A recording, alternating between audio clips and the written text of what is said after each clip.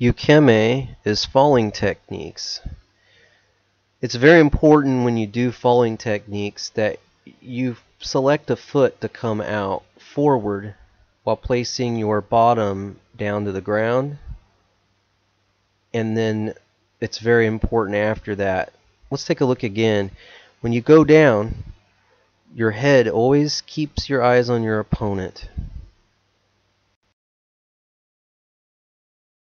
Koho Kaiten, while done at night, can distort one's silhouette, making them invisible.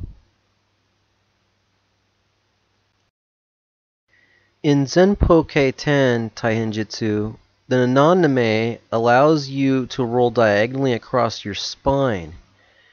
Your front hand or fingers face in a given direction is the direction you will in fact roll. Here I am going forward.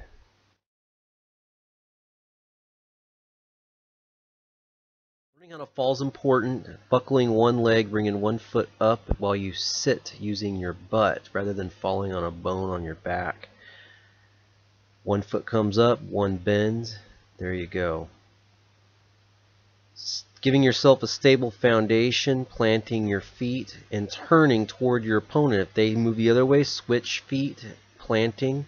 They grab on, scrape their hand off with your other foot. Kick to the knee, kick to the groin, kick to the stomach, turn, kick to the groin or the stomach.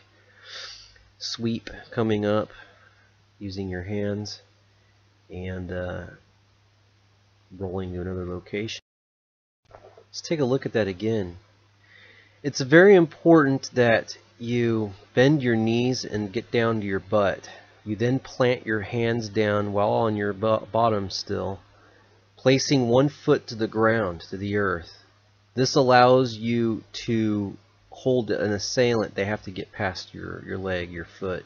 If they do grab, scrape and keep scraping. If they keep grabbing, go to low areas like the knee or the groin or the stomach, midsection, and coming up securely with your hands.